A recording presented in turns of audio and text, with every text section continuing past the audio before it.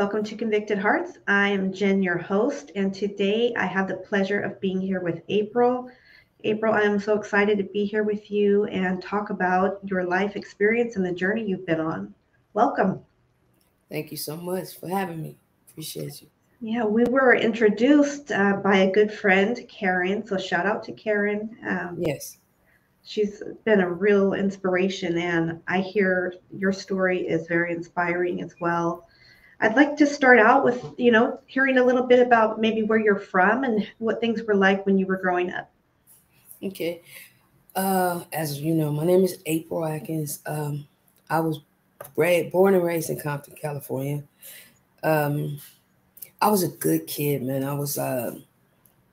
I used to watch the Brady Bunch all the time, and I kind of wanted my life to line up like Cindy Brady in a sense, you Okay. know. With even though I didn't have a father in the home or anything, but I just felt like I felt like I was a good kid like her, and I Mhm. deserved something, that life like that, like her birthday parties and stuff like that. Yeah. Um, my life devastatingly changed when I was 12. I was raped by a neighborhood boy, Mhm. and I was 12. He was 15, but I was pretty small for my age, and and he was rather bigger than me, and he threw me down on the ground and I was, well, let me back up just a little bit. My sister was cooking dinner and told me to go to the store to go get some Kool-Aid. And where I lived at on my street, one side of the street was lined up with houses. The other side was lined up with apartments. So we would cut through the apartment building, cut across the alley, parking lot, go to the store. So I had went to the store successfully. When I came back, he was behind the apartment building and called me over. I knew who he was, so I went. And when I went, that's when he basically attacked me. Not where he was socking me or anything, but he manhandled me. I'll say, you know, and he was he raped me and he was trying to get me to have oral sex with him. And I kept saying, well, let me go take this Kool-Aid home. And because I have a big family, I have 5 brothers and 3 sisters. I said, before one of them come looking for me, let me go take this home first. He was like, all right, you better come back. And when I got up to walk away, in my mind, I felt victorious because I was able to con him Yeah. to go home. Mhm. And it's crazy. I went home and I walked in the door and I told my sister, I said, hey, Anthony just raped me. And she was, I mean, no, I said, Anthony just did the nasty to me. Mhm. And she was like, what? So she called my mom. At that particular time, my mom was working at the hospital. She called my mom, and I don't know who called the police, but the police came, the ambulance, and they took me to the police station. I mean, took me to the hospital. Mhm.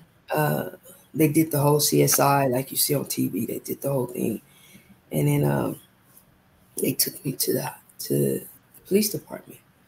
And this is a major part of my story right here. I always said they gave me pizza and Pepsi in that room after they got the rape kid in a scene that they could arrest somebody by what happened to me.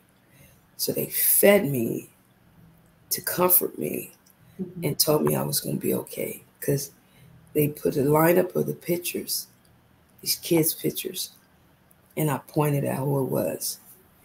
And they were like, you're going to be okay. You're going to be okay.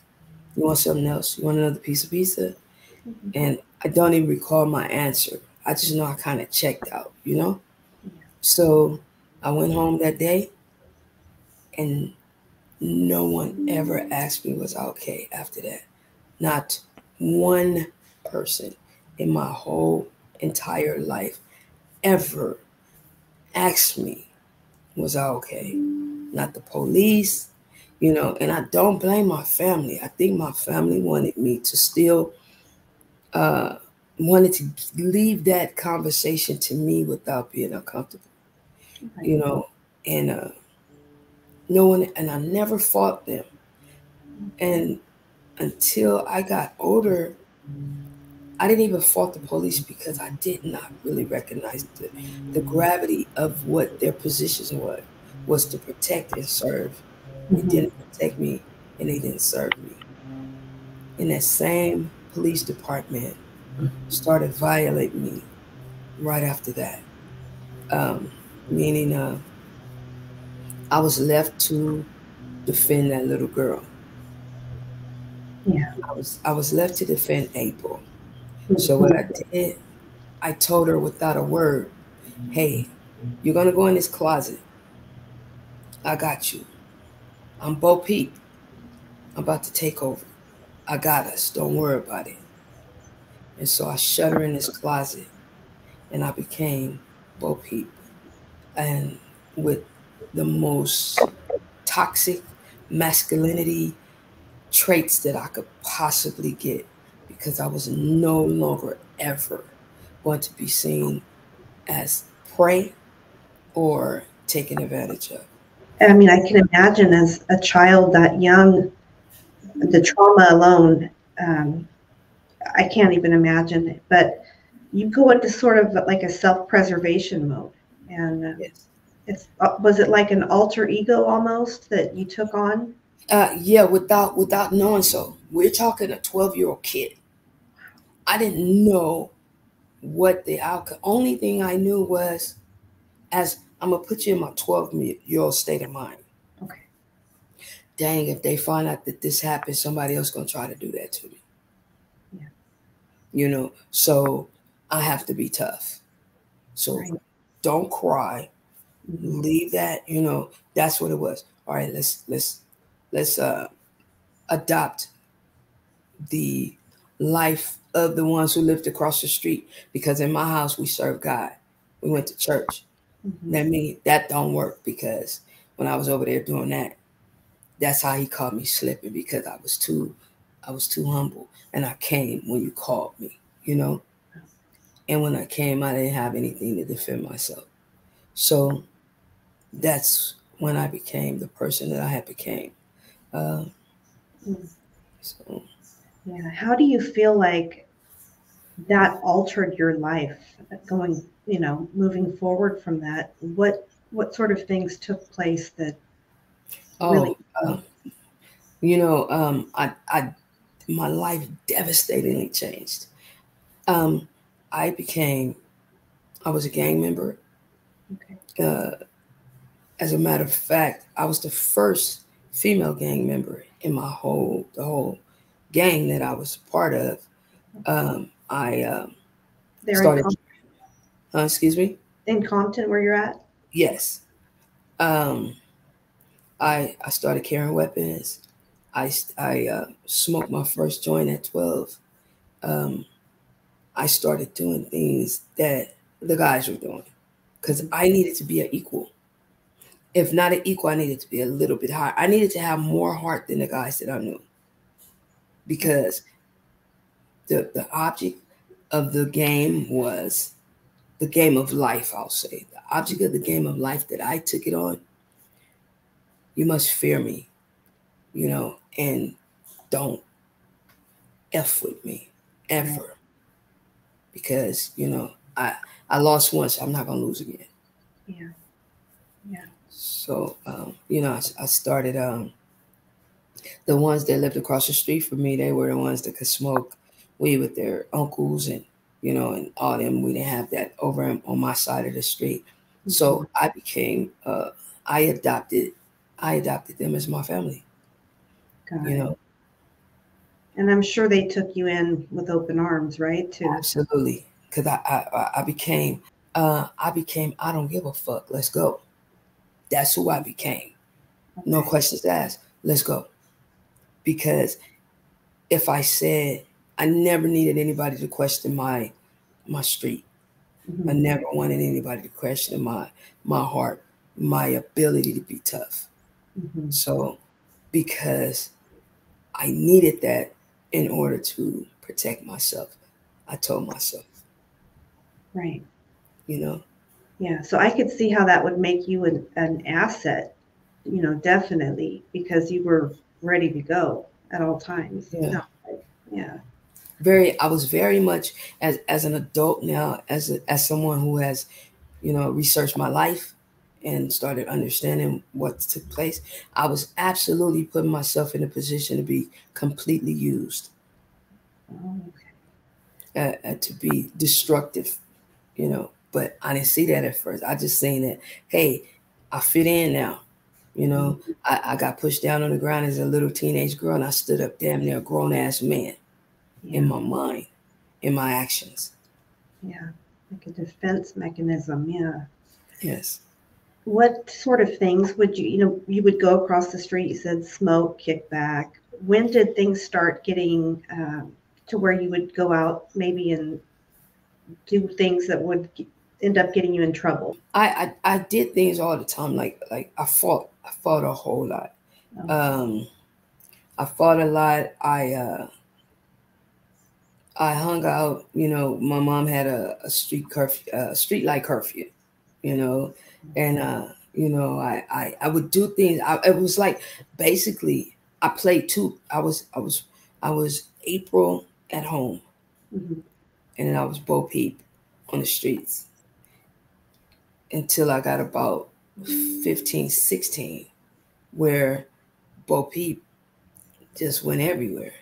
I would still be respectful to my mom, to my family, but it was like, it was like an hourglass. From time to time, they seen a little bit of sand come through.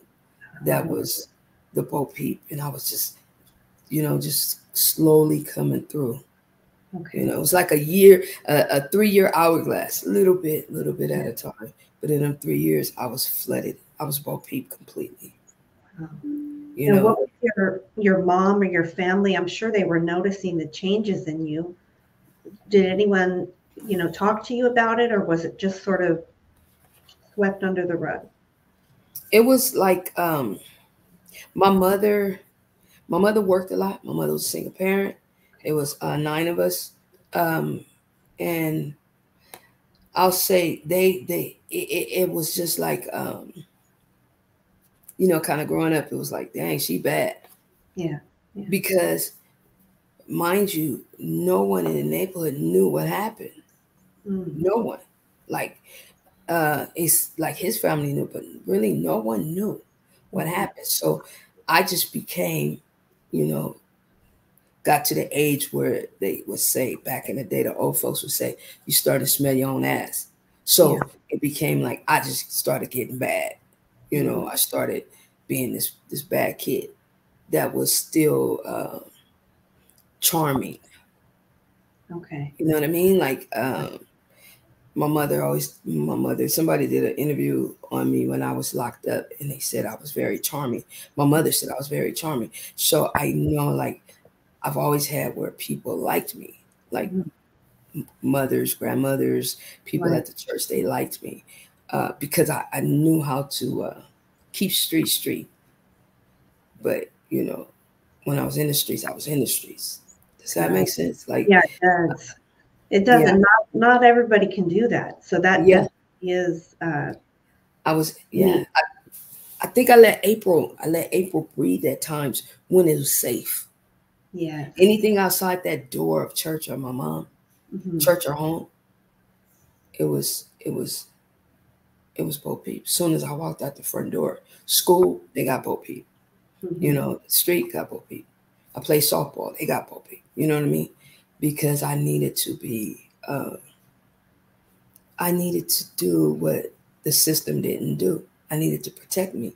And I did it by my examples, by Hmm. the only means that I knew, which was the guys on the block, the people that I seen on TV that was rough and tough, the people that mess with.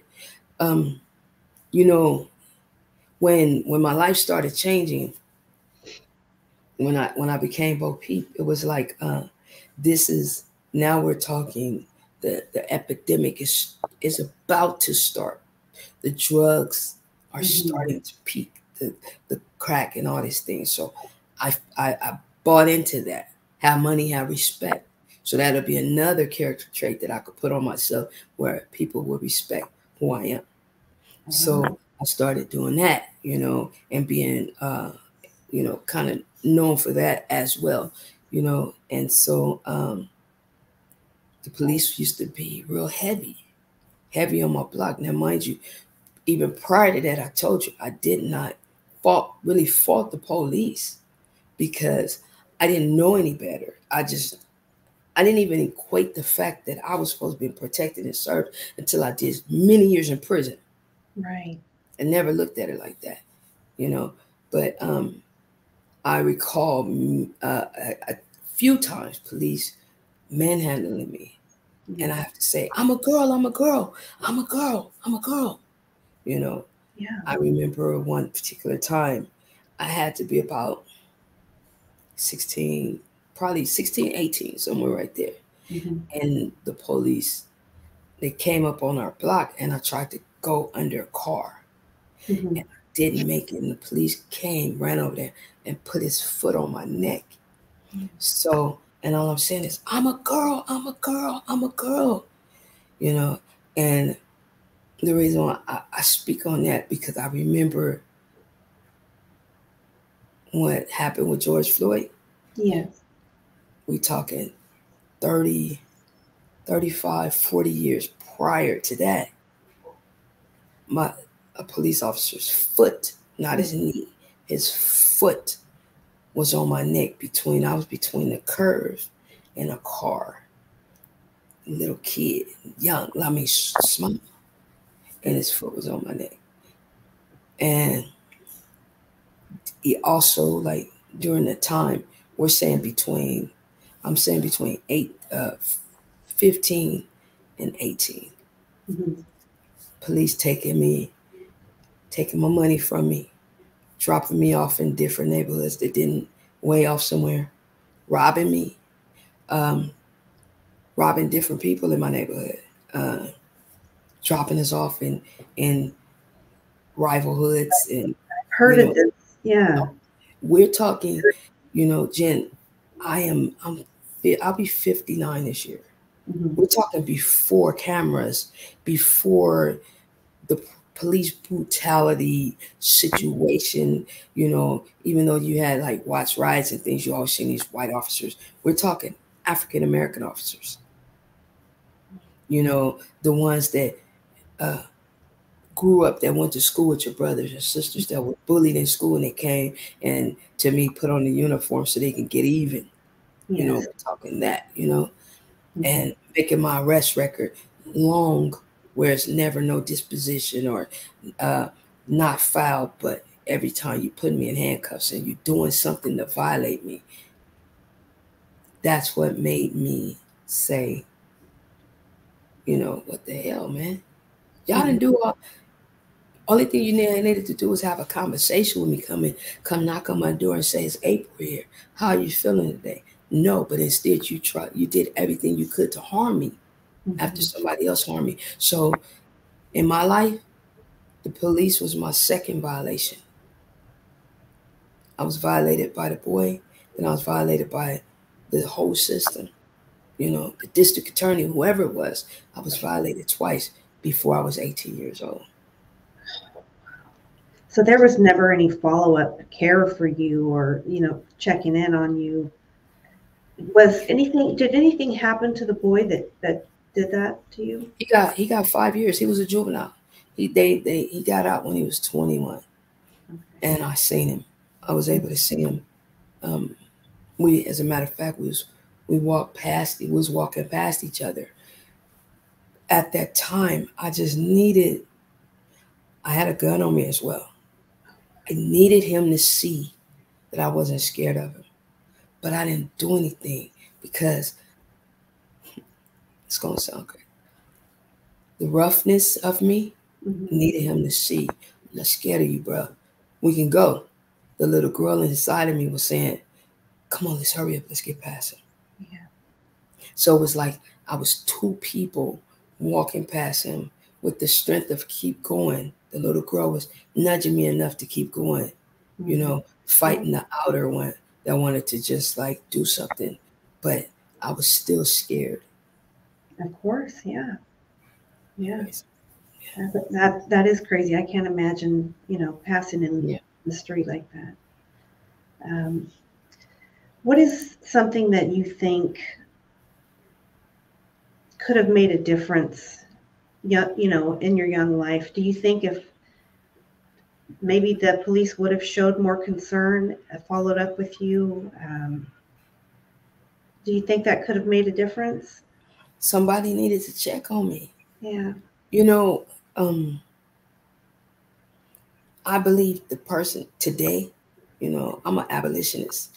Um, Today, I believe that we as a community, that it's our duty, man. It's our, if you see somebody gaining weight, starting to shut down, Hmm. withdraw, um, hanging out later, um, needing all this privacy, the kids needing privacy, angry, it's something going on.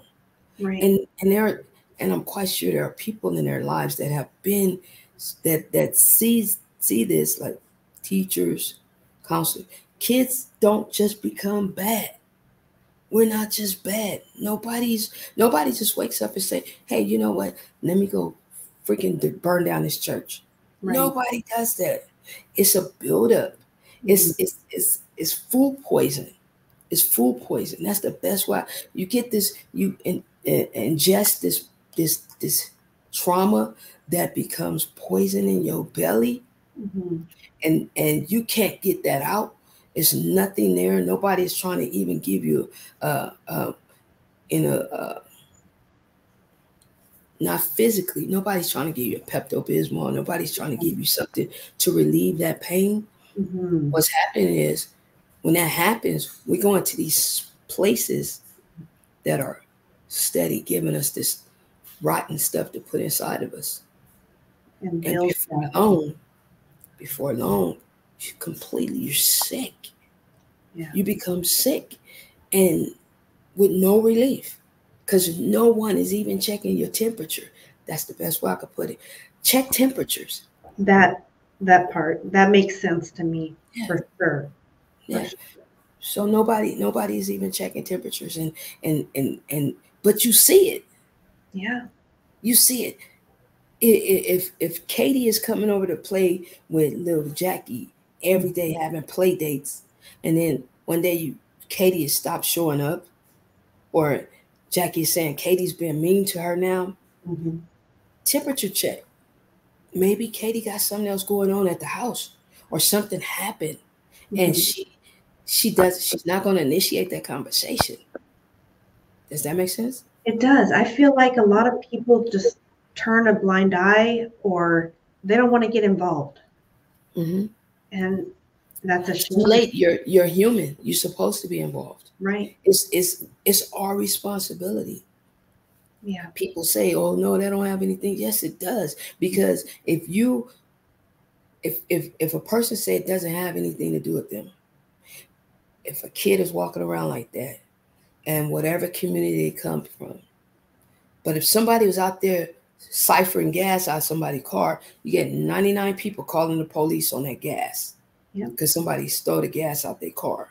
Mhm. But you see a kid, somebody walking around that all it takes is a conversation, and especially those who they are have been around because they've seen it, Right. and they don't have that conversation. That could be the same person going to somebody else's neighborhood Mhm. and cipher gas. So that was your part of your community. Why you just didn't ask them some questions? Right. If they say it takes a village, that's the freaking truth. That's the truth. It I does. believe that. You know. So when a person says how you doing, don't just say it so you can get a, oh, I'm cool. No, say it because you really mean it, because this is our responsibility. Because when it's the first time something happens, I guarantee you, not one person, these police, these school shootings and all these different things, somebody saw something and said, that's not my business. Yes. Don't you feel like every time something like that happens, I feel like on the news, there's always one or two people that said, yeah, I kind of knew this was going to happen, or I knew he was a little off. Yes. And we live next door. We used to hang out together, and I don't know, we just stopped. Why? Right. Like, why? What You know, happened? I feel like it's our duty because we're responsible. We are responsible for humankind, period. Now, am I saying everybody need to go? Everybody that lives in Wisconsin need to come down and help the people in Compton. I'm not saying that. Hmm. Manage where you live. Right. Your block. Them kids that used to play with your kids, your friends, children. Back in the day, if I messed up at school, if I messed up down the street, guess what? I got a paddling at school, or I got one down the street, and they're calling my mother and telling my mother what I did. But Right. now this is so different. People are not even allowing parenting to come into play. What they're doing is they're giving their kids this and say, "Here, go play." Yeah. That's the babysitter. That's the It's the new, babysitter. And this is what becomes the first part of food poisoning, because you're being exposed to poisons because we don't know what's really going on. right. You And know what I mean? don't you feel like it? I feel like there's so many things on there that are just Damaging, desensitizing. Yeah. very damaging. Yes. You know, Absolutely. Did you have any history with being in the juvenile system? no. Okay. Okay, my first arrest. I told you. I mean, I'm not gonna say my first arrest. I'm gonna say, yeah. Excuse me. This was my very first arrest. Okay. Now, mind you, prior to this, I had been uh, jacked by the police. That's what we call it. Dropped Hmm. off in different neighborhoods, taking my money, and whatever. The first time I was arrested was someone had someone I knew was supposed to have been buying drugs from me. I showed them to her in the car, and they drove off. Well, before they paid me. So the Yeah. next time I seen them, I got in their car and I took what I felt like they was owed to me at that particular time. And then they came back with the police. So I was arrested. The charges was dropped. So, and I was 19 years old. So from 19, I just started getting arrested a lot, getting detained. I'll say getting detained, not with not uh, where I was getting found guilty and all like that, but it just my police record started getting padded Okay. from the time I was 19. Never been in handcuffs, or well, I got handcuffed before in high school, but I never was taken to the police station until after 19. Mhm. So that I went to prison uh, for they gave me 16 months for drug possession for sale, and I did 11 months. Came home. I was that was in '84, Mhm. so I was 20, and the next time was I was 24, and the same system that never asked me was I okay, the same ones that was arrested me, the same ones that set me out there to defend myself, protect myself, to serve myself, um, sentenced me to 2 years. Excuse me, 11 years, 4 months, and 2 life sentences when I was 24 years old for aiding and abetting attempted murder. Um, so I was basically thrown away. I was disposable. Mm. I was not. I was not bidding, benefiting what to society as they felt that I could. But you guys never gave me a freaking chance. You Yeah. never. You never gave me. And this is not an excuse. It's not. Mhm. What I am saying is this: when someone looks up, like when I was a kid, I wanted to be a police officer. The Cagney and Lacey and all that, that Mhm. it was just because I was very athletic. I liked to run and all. I didn't see the police in a bad light at that time. Mhm. I'm saying when I was 8, 9, 10, what you want to be, this. And when the steps that I went through, the things that I went through, the traumatic experiences that I went through, just being a young Black, non-conforming Mm-hmm. woman, I felt like I was never heard. My words were only used to lock up someone who looked like me, but had had a different genitalia. Right. No, they never gave me an opportunity to pursue what life was like because I was too busy trying to fight to make sure that this didn't happen to me no more because y'all wasn't helping me. Right. Makes sense? Like, Yeah. Like you so were in a constant state of fight mode. every day, because I feel like if somebody found out that this 15-year-old got away with this, what Mm-hmm. this 19-year-old gonna try to do? What does this 22-year-old do? What about that friend's uncle that I seen looking at me weird? You Mm-hmm. know, or things like that. Because Mm-hmm. I feel like I was shortchanged, man. I was just, I thought that that's what they have psychology. They got all these different people, all these different departments, all these different. I know they got some people that talk to kids, psychologists. They got social workers. They got this. They got this. They got this. They get. But I guess they don't come on this side of Compton Boulevard. Mm-hmm. Yeah, you would think there's victim advocacy, for children that have been through trauma. That should have all been set in place. Yeah, I bet Cindy Brady would have got it. I bet she would have. Yeah. It had to be completely, I'm just trying to imagine mentally and emotionally exhausting being in that fight mode every day of your life. It was like all right, April, get up, go get up, ready for school. Okay. Mm-hmm. Okay, I got my notebook, I got my ink pen, I got my coloring book. Okay, and I got my tweezers. So just in case if somebody tried to do something to me. Yeah. Dang, wait, let me go back in. Let me make sure I got my keys because I was showed how to put the keys between your fingers. So if you can Mm-hmm. hit, so every day I had to just I was I was a street law enforcement, street law enforcer, because every day I had to pack my weapon, whatever it may be, whether it's a, a number 2 pencil or Mm-hmm. something. You know what I mean? Yeah. And yeah, Mm. that's I bet. Yeah. that was my life. So Mm. um, Going into your, that prison sentence, when you mentioned the time, what was that sentence again?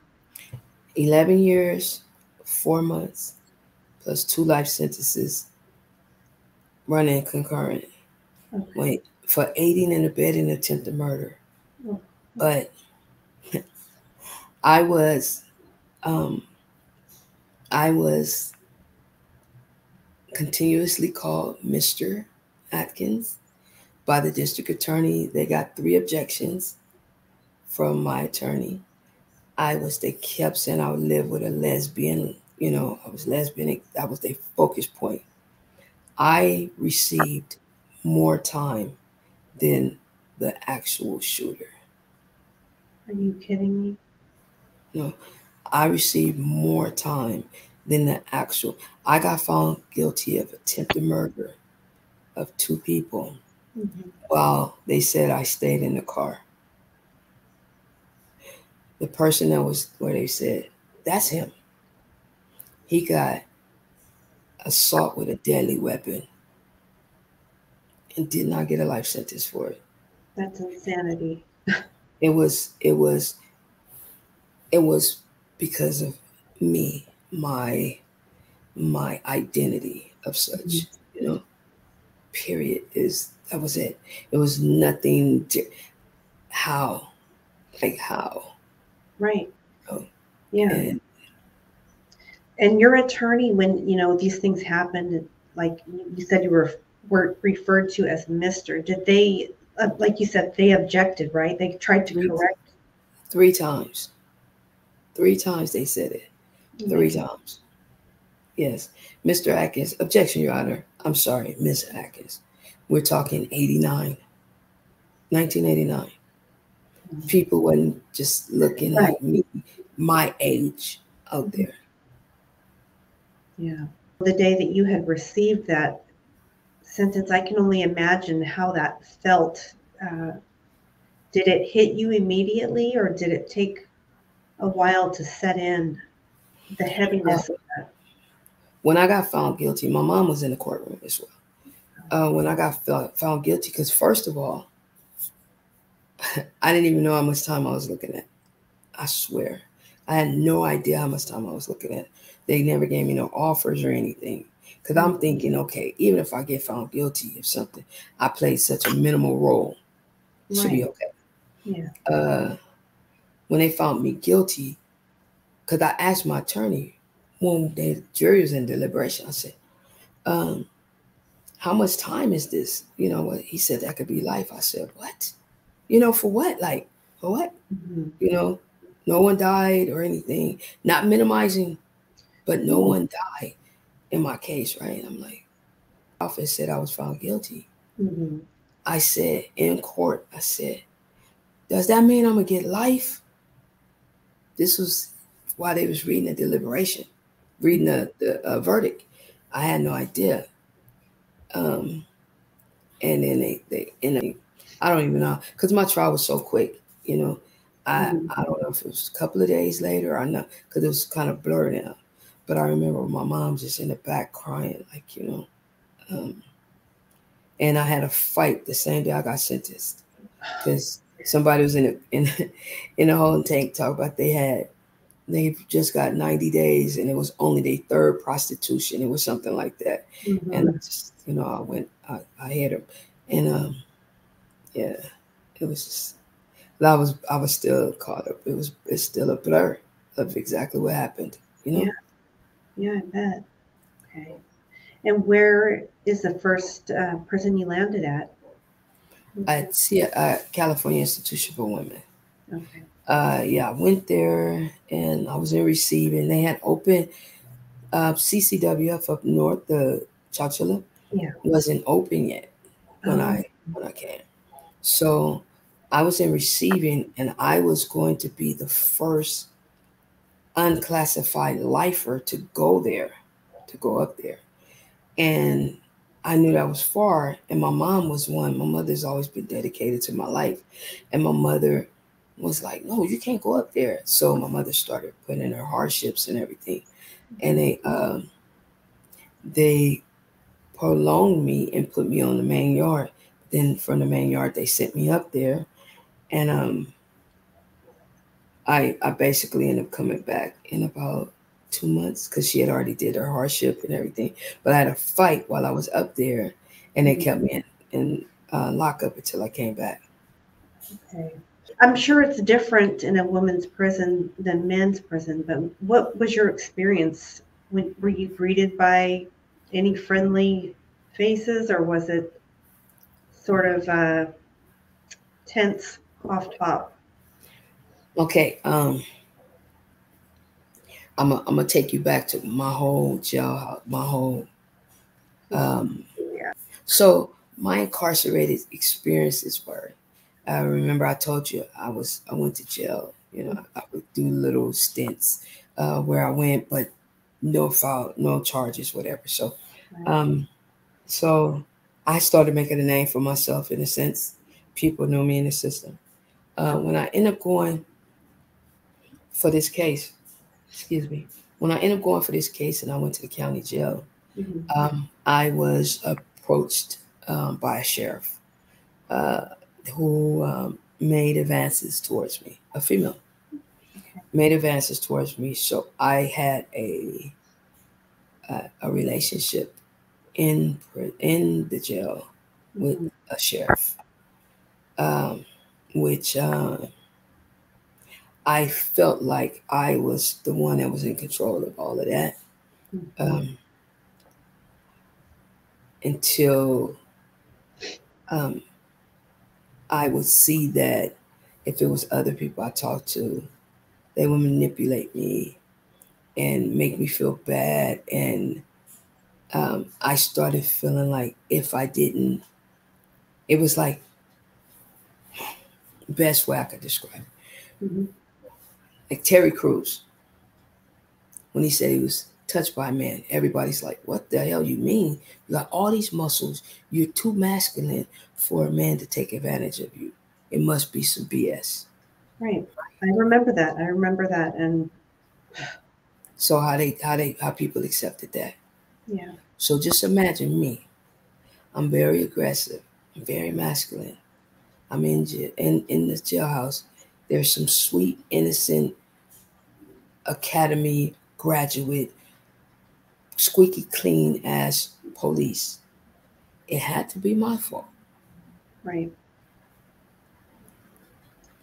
So, uh, because you're the masculine one, you could have just said no. You could have just Mhm. did whatever. But like in Silver Brand, if you even get caught flirting with somebody, Mhm. they tell them you go to lock up. So just say the tables is turned. Somebody flirt with you. What do? You either way you can go to. So you buy into it. Right. So I Yeah. bought into it. So everybody thought I had it going on, Mhm. but I was in a relationship with somebody who held the keys to my freedom. Mhm. Freedom even meaning walking the halls of a jail. I could have went to lockup or whatever, but I didn't see it as such. I just seen it like I must be the one that's winning because I'm getting candy from time to time. So, Mhm. but I'm being pulled out late at night to have relations with somebody. Um, went from there, went to CIW, and over there it's like when they see it's a bus coming, the women come line themselves up, and it's just like it's a picking, like how you like at Shawshank Redemption, fresh fish were reeling them in. Yes, I remember that part. It's like that, and the aggressives, the ones who look aggressive, be out there picking the cute little pretty girls, and the other ones they come and they pick the masculine ones with gifts, Mhm. Mhm. here. And so I told you I did 11 months already. So I was already here, here, Right. that kind of things. But then it switched from inmates to staff. So I have been, I have been in a few unwanted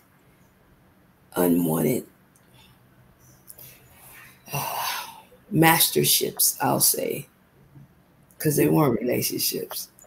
Even though in my mind, just because I'm getting some colored tank tops and some different color socks and Mhm. food every now and then, I was not in control.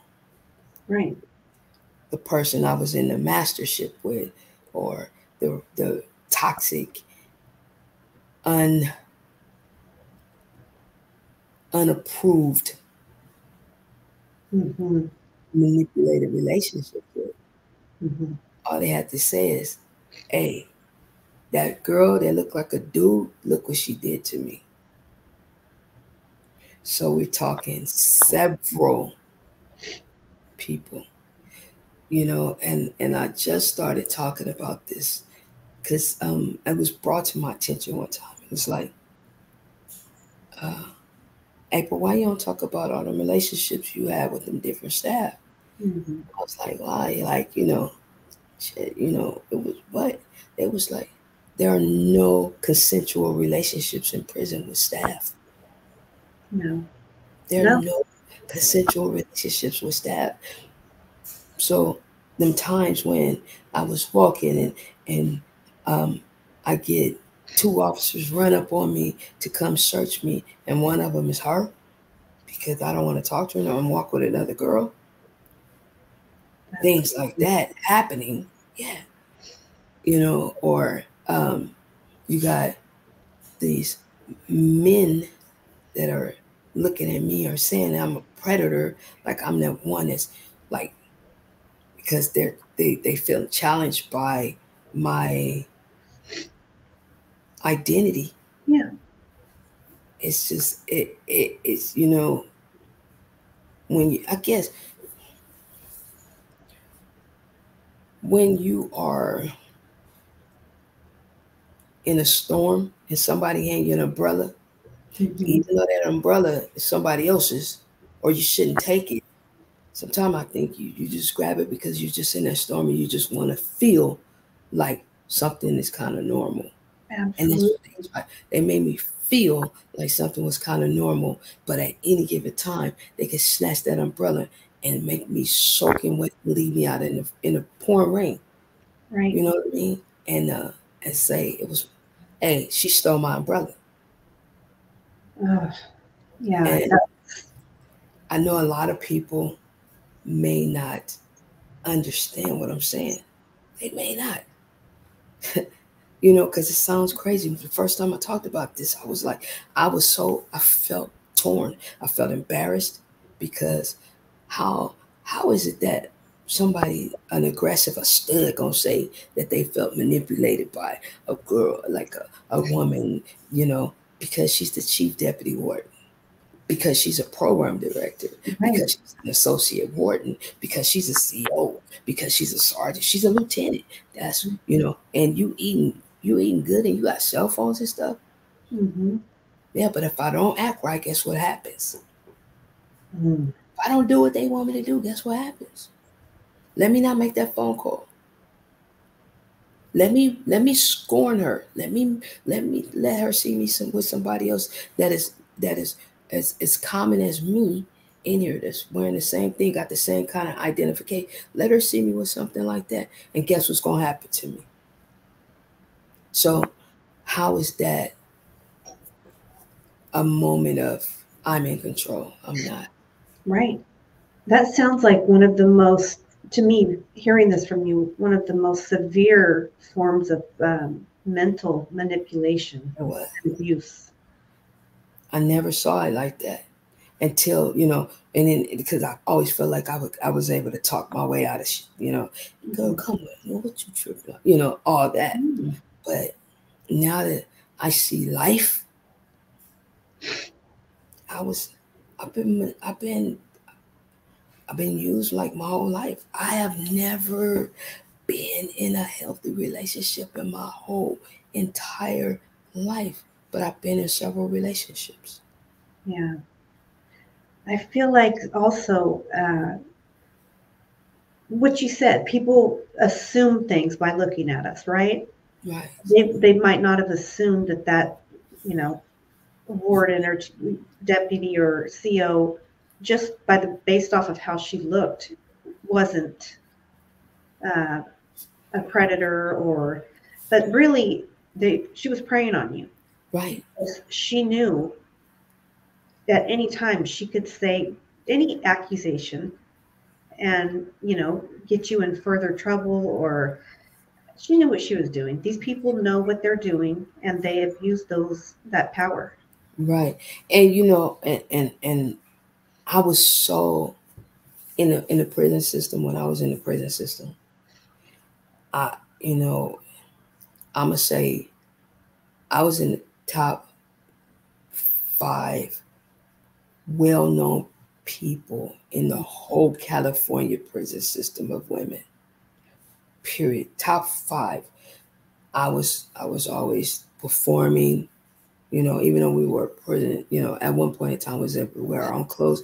And I'm just saying all that to say, I think that they felt like I was closest to the street, as looking, maybe they could not pursue that when they was on the street. They maybe felt like they was inadequate Yeah, for to have that type of relationship on the street. So why right, not go where they feel above and they can have somebody who's more submissive to their desires. right. Yeah, yeah, that makes sense.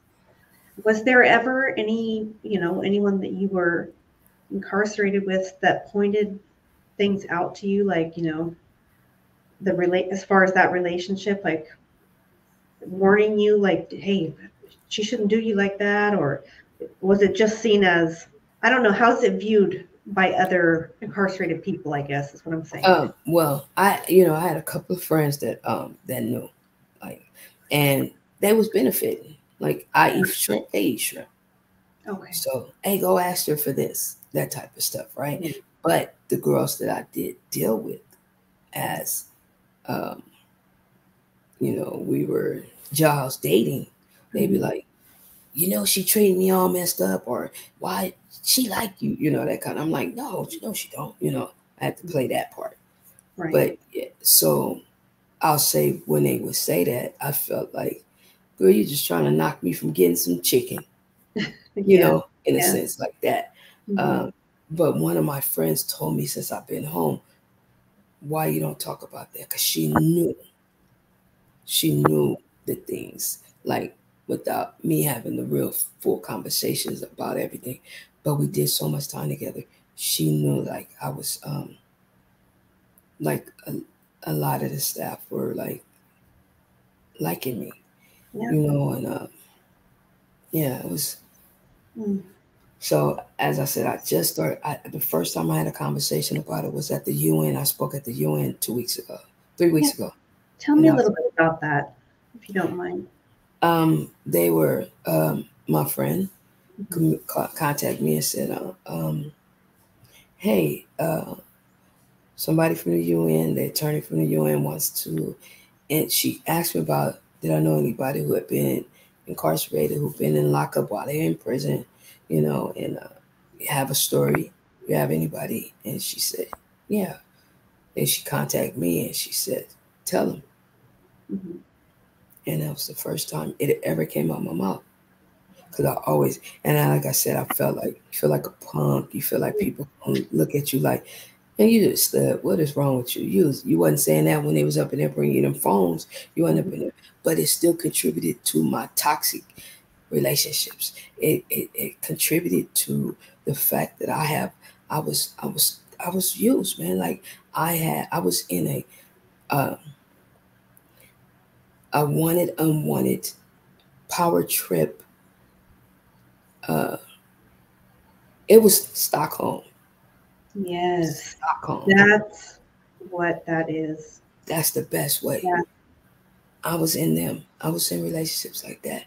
So I'm still, I'm trying to build a resume of who April really is. Okay. If I were to put all the things on my resume that were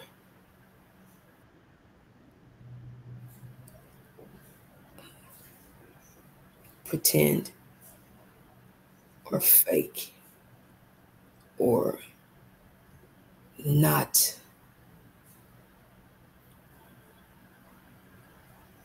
were consensual, Hmm. were in a good space, I wouldn't. My resume would just have started.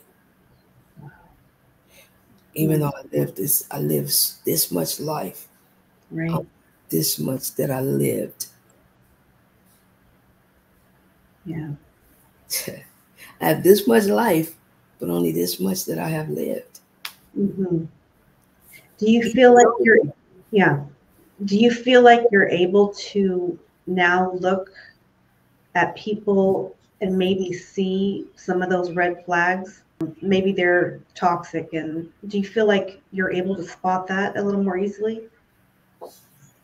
Am I able to spot when people are more toxic now? Yeah. You know, yeah, I believe so. I believe so. I see a therapist now. I've been seeing a therapist since I've been home, Okay. and I always tell her. I when she asked me, why do you want to see a therapist? Hmm. I said, because I want to know that when I see that sky and it's blue, and I'm telling other people it's blue, and everybody else around me is saying no, it's green. I need to know that I'm not tripping, Yes, that I'm not a weirdo, I feel. that just because my the what would be said is That's because you've been gone a long time. Because if you look at it at this way, it's really green, you know. And I'm good. I am good with uh, criticism. Tell me. I need to learn. It's a lot that I just don't know. You know, um, the child inside of those who have been locked up, the clock of maturity of that child stops. We can gain a lot of knowledge, a lot of wisdom of different things. Like I can read people like no, I know how to insight, causative factors, therapy, talking to people about what it really means to really go inside and really understand the insides of what makes people do these different things. I can I know that. I can give that. Why am I afraid of the fog? Why? How is it that you? How do you really uh, compromise in a relationship without being manipulated? Those are things that I'm still learning. Yeah. So, like I said, I got a lot of life, but just this much that I have lived. I came home like I put myself in when I came home. I put myself in bankruptcy. Uh, I'll say bankruptcy as far as not to that extreme that word, but I'll say I put myself in debt physically, uh, socially, um, financially. I felt like I owed everybody because of the life that I lived where I I drained them. So I I feel like every day I have to go big or go home. Like I know this is like my first relationship since I've been home. I've only been in two relationships since I've been home. I mean, not only, but two relationships. Right. And they both with people that I feel like I harmed before because I did not know how to be in a relationship, both behind the walls. So I was in these relationships, and being that I did not treat them the way that I felt like I should have been treating them, so I owe them a relationship. So I became in a relationship with them, but they weren't wanting me with me because it felt like I needed to pay my debts, you know, because I owed um, financially. I owed everybody who ever sent me said hello or accepted a phone call. I bought TVs, I bought this and this and this. And this. Now that all the smoke is clear, I'm sitting up trying to figure out how do you live from check to check. Damn, where am I gonna get my rent from this month? Oh my God, let me go and try to sell something because I felt like my life was such an immense that if I don't go as big and show gratitude in the depth of what could be really seen, I'm not I'm not living at the means that I made a promise to myself that I would do. My God, Yeah. It sounds like that, almost like the heaviness of that guilt just eats you up, and you go above and beyond to sort of, I don't know, I feel what you're saying, but I'm like, you're worth so much more than that, mm-hmm. you are. And It's just trying to yeah, find that I'm finally at that place where I'm saying, you know what, it's my turn. yeah, It's my turn. yeah. But me saying that I still have to clean house, and I never stored no nuts for my future. Right. Right. You know what I mean? I'll be 59. Hmm. I just started working, you know, I don't, in the last 53 years, basically. Hmm. You know, I just started working. And so I am trying to, you know, I always say this, I'm not lying on my belly anymore. Hmm. I'm just on my knees. I'm just trying to get to my feet. That's it, you know? And I'm just not in that state of mind where I see that. Right. Yeah. Right. Right. So in total, how much time did you serve before you were able to parole, and how did that happen? Okay. I did 27 years, 6 months, and 4 days. Um, what happened was I had to go to the parole board. Hmm. I went to parole board 9 times. Um, you have to get found suitable. You have to, in order for a person to come home, Hmm. you have to go to the board, and I'm gonna put it in the as gritty as possible. Okay. You have to go in there and tell them how much of a piece of shit you were before you went to jail. Hmm. How the prison system saved your life and rehabilitated you to the fact that you are good enough to go home, massa. And when I go home, I'm gonna be a good girl. They need to be able to see that you wasn't shit before you got to them. And that's what gets through to the And board. that R at the end of that CDC, Yeah. that R helped you, helped you become a citizen, somebody who we can put on the streets and give them a job that they can with no good livable wages. Or no, I ain't gonna even say give them a job. They put you in a position where you get out and now you go fend for yourself. Figure it out. Because we ain't got nothing for you. Even though we got all these different programs and different stuff. But what we gonna do, we're gonna give you 40,000 different collateral consequences because you are an ex-felon. Hmm. You have been in prison, so you can't get this job. You can't get a house nowhere. You can't go live nowhere because your record is all screwed up. You know you can't apply for this. You can't get a life. You can't become a real estate agent because if you have sold drugs your whole life, you are good at selling. So Hmm. why not transfer them skills and become like a real estate agent or something? But you can't because collateral consequences. You can't get past that. You can't get licensed for that. So you can't go. You can't even go sell some freaking used cars because you can't pass that Yeah. license. So it's all these different things. But what we're gonna do? Hey, you're free. Yeah. Go figure it out for yourself. That's basically what it is. So because you followed you follow the formula that that R of CDC gave you, and you have become suitable enough for us to say, hey, you can go home. Now go home and make it happen.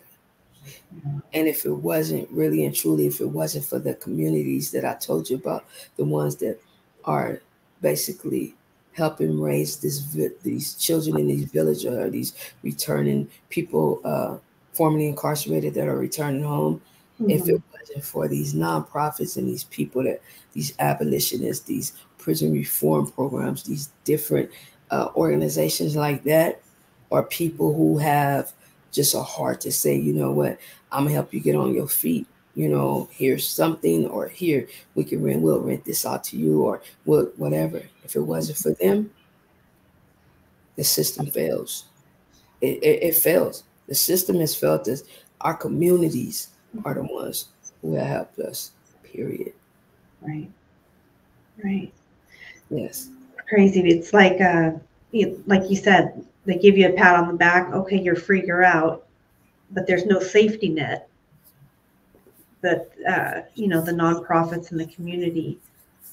Thank Yeah. God for that. I mean, what do you think are like the top five most important things that somebody coming out of prison needs support with? What can we as a community help um, support? Like, obviously, like I'm sure employment, housing. What do you feel top five? Yeah.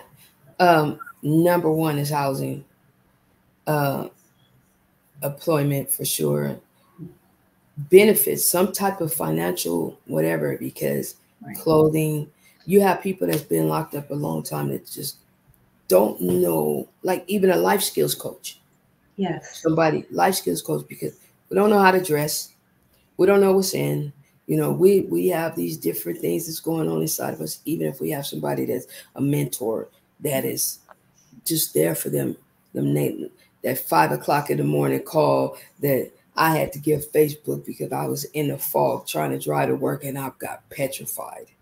I went on Facebook Live. I didn't have anybody else to call. I was Yeah. scared to death.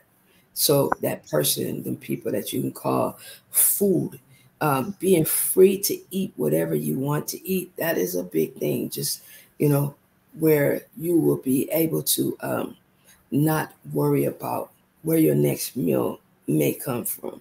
Mm-hmm. Um, and the other would be help with everything from how to use a phone to helping me get my birth certificate, my driver's license, my ID, social security card, Okay. that type of things. You know what I mean? Yeah.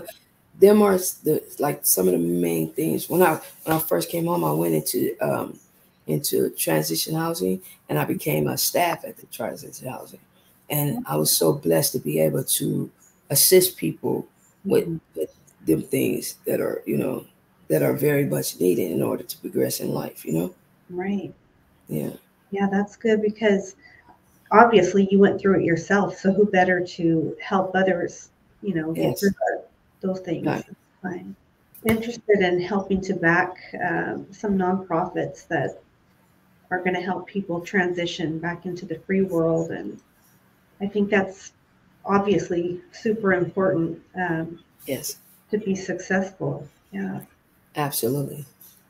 So, what are things looking like for you right now as far as in your everyday life? Are you employed right now? Are you working with I mean, I think you're doing some things, if you want to share, that you're paying it forward sort of with the people that are incarcerated still, right? Or in the Yes. community? Yes. Right now, I work for an organization called Success Stories, where we get people to focus on what they say are really important to them.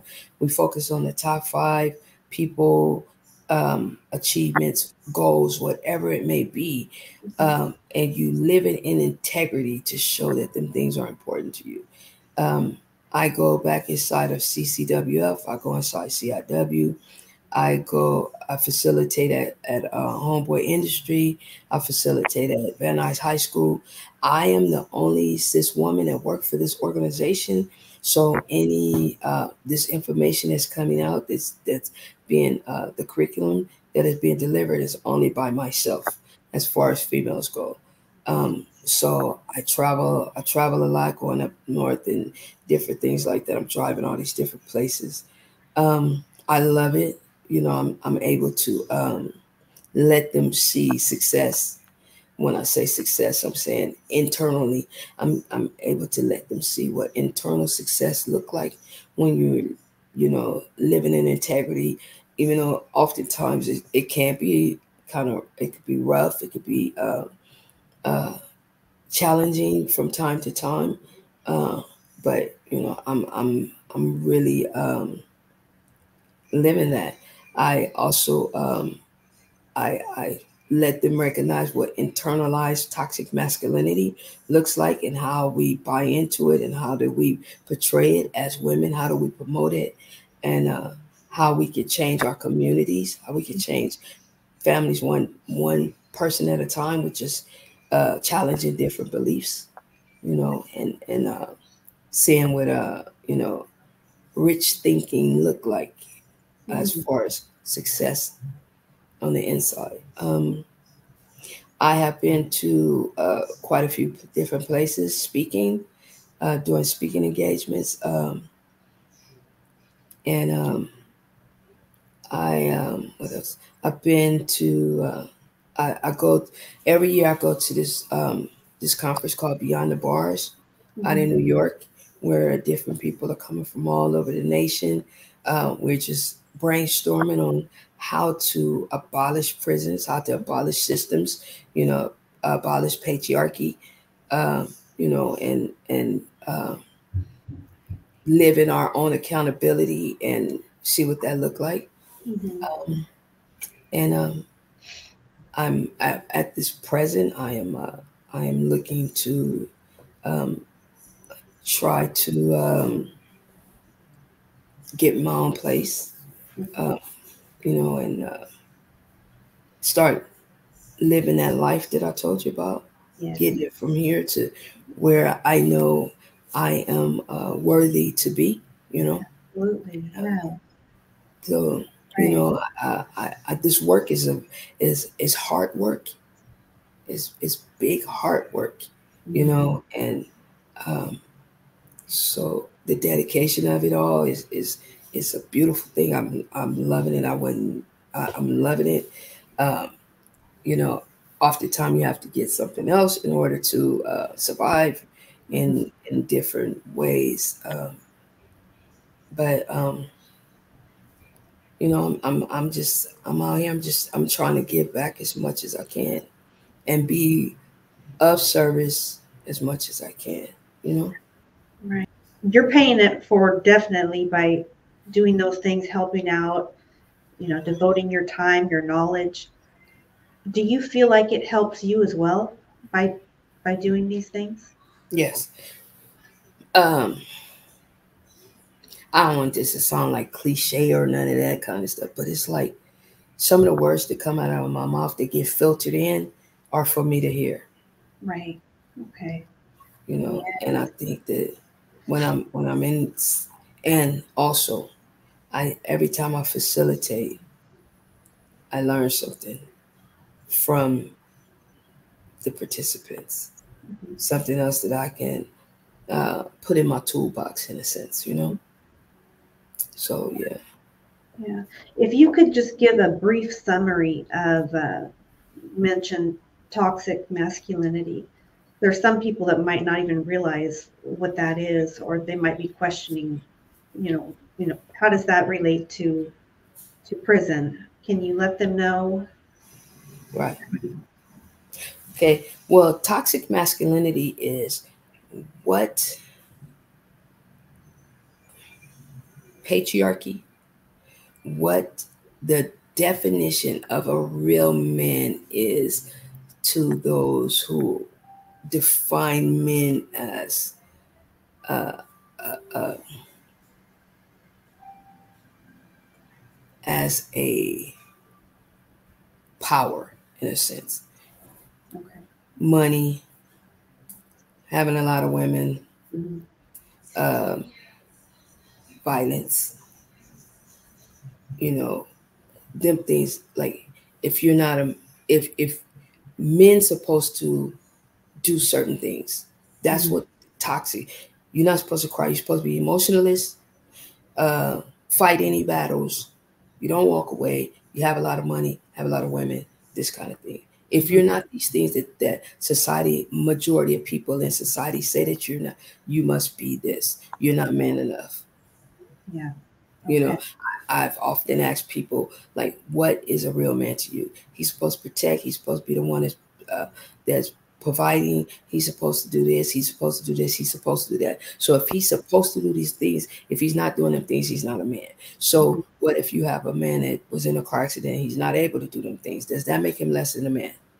Mhm. If you are a UFC fighter, you're a female, you're a UFC fighter, your man is a chef, and somebody comes and approach you guys, who's better fit for that situation? Does that make him less than a man because he's a surgeon, his hands, whatever, and you have that is what you do for a living? You are a UFC fighter. Does that make him less than a man? Mhm. Because your man cries, your man can show emotions. Does that make him less than a man? So what we do when I say we as women, how we internalize it and we buy into it. We often tell them, stop crying. You're a boy. You don't want to, why, you're not supposed to cry. Toughen up. If somebody hits you, you better hit them back, because if not, you're a man. Why would you be a cheerleader when you could be a football player, son? Mm-hmm. That's what sissies do. Sissies be cheerleaders. Men play football. Men play basketball. Men do these other things. But so we buy into that and we push that as well. So we're looking at people just being their whole authentic selves. Why is that not enough? Yeah. Just imagine a world without the toxic part of the masculinity, without the toxic part of it, Mm-hmm. letting everybody breathe the way they breathe.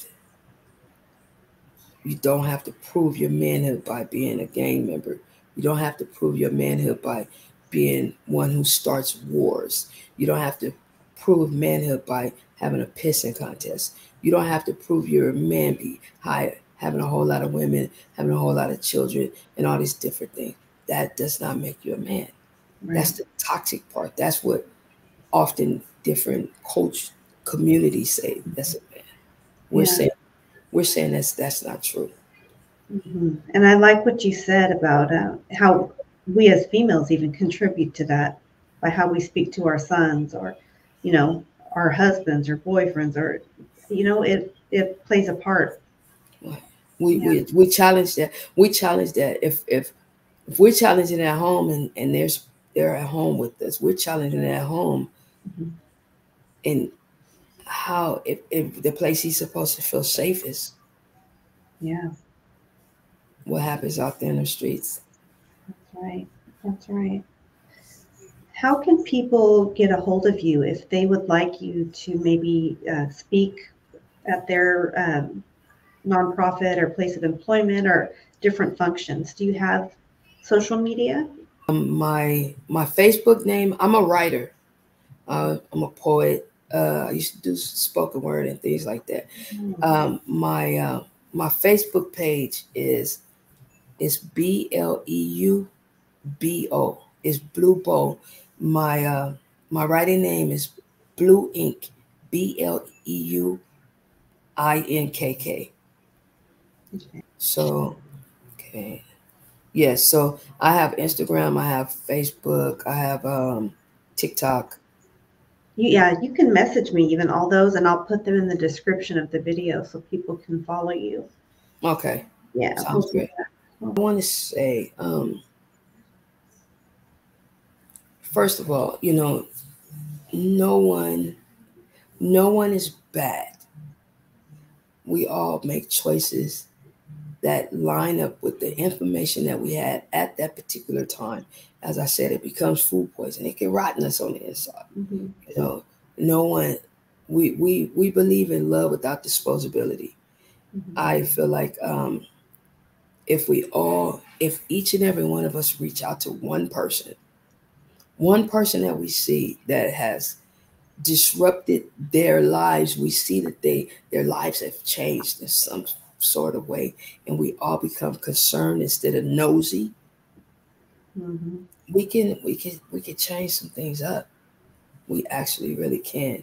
Um, and if we all kind of like look at ourselves as some of the traumas that we have been through, maybe everybody haven't been sexually molested. Maybe they have endured some other type of traumas. Believe me, they show up in different ways Yeah. and hurt people. So whatever ways they may show up, just because somebody's not being physically harmed does, by whatever it is that you're doing to protect yourself, does not mean that they're not being emotionally harmed. Um, I'm gonna give you two examples right quick, if you don't mind. Yeah, please. I know someone. I have a friend. He's in his 50s. We're around the same age. He was about 3 years old when he remembered his mother and his father. His father was abusing his mother, and that night, his father threw spaghetti, a plate of spaghetti, threw it on the wall. My man is 50 plus years old. To this day, he does not eat spaghetti. Mm. it harmed him. Yeah. So if the spaghetti is one part, what else is showing up? I had someone else say, well, they challenged what I said. I said, we're victims of victims who cause victims. That's deep. Yes. So this person said, well, that's an oxymoron. He said, because I was bullied in school my whole life, but I never hurt anyone. I said, now I know this person personally. I said, that's not true. You've cheated on your wife. You had to get divorced. You left your children. You work all the time. You don't think people are hurt? Just because blood does not shed does not mean you're not hurting anyone. So your traumas are still showing up, brother. You know? So let's just look at different things. And it takes fearless and moral inventory to search yourself. You have to fearlessly look at them things that it took me 36 years. It took me 36 years after that night of eating pizza and Pepsi. 36 years to say, to come out my mouth, I was raped. 36 years. From that night, 36 years later was the first time I said I was raped. And so I was able to connect dots and figure out why was it that I was the person that I became, and how do I change that? First and foremost, I have to speak it. I have to confront it. I have to talk about it. I have to get that food poison out in order for me to get some good, refreshing pureness, something supposed to be making my machine work better than to continue to clog it up and harm it. So I'm that's what I do every chance I get now. I So like that. I like that. Yeah, that makes a lot of sense. And I feel like if people open themselves up and start looking at things in life through the lens that you sort of explained right now, right. we could really do a lot of great things. Thank you. Yeah, I thank you for your time, your knowledge, and sharing your life story and journey so far. It was a pleasure to meet you. I know we touched on some difficult things, but to see what you've been through and your positive nature and the way you're paying it forward is very inspiring. Thank you so much. I'm here for anybody if they at any place. It ain't a mountain too high I won't climb. Right, right. Okay, So you guys heard that. Yeah, you can reach out, and hopefully, if you come up north sometime in the future, maybe we can connect and have lunch or coffee and get together. I'm up there every Monday. I'm up Okay, there every Monday. So we can connect. we're going to do that then. All right. All We're going right. to sign out, you guys. Remember, always keep your heart convicted. If you guys have any questions or comments, leave them down below. Have a blessed day.